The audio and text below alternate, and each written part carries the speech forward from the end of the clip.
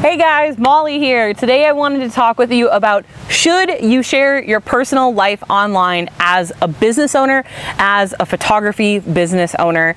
Now, I struggled with this for years. I was like, I don't want people to know what my house looks like or what all the names of my family are or all this personal stuff. Like, it felt weird, right? But then as time went on, I really realized that the more I was able to share about my life and what was going on in my life, and that I'm just a totally normal, regular person, that was when I was able to attract more of my ideal customers. I want to share something with you that was one of the best pieces of advice that I've ever received, and that is that you need to be yourself in order for your customers to know, like, and trust you. If you can get your potential customers to know, like, and trust you, they are going to turn into buyers. They're going to turn into clients that want to book shoots with you.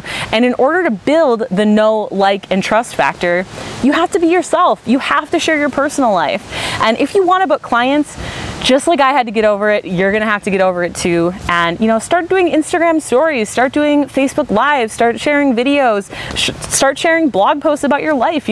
What are your favorite foods? Why did you get into photography? What are your hobbies? Because when people start to relate to those things, like, oh, I like ice cream too, I like photography too, I got into my job for the same reasons. People start to build a bond with you online, and they know, like, and trust you, and then they want to book a shoot with you. As you know, there are tons of different photographers out there, and that is exactly how you stand out in a sea of photographers, is by being yourself and sharing that with the world.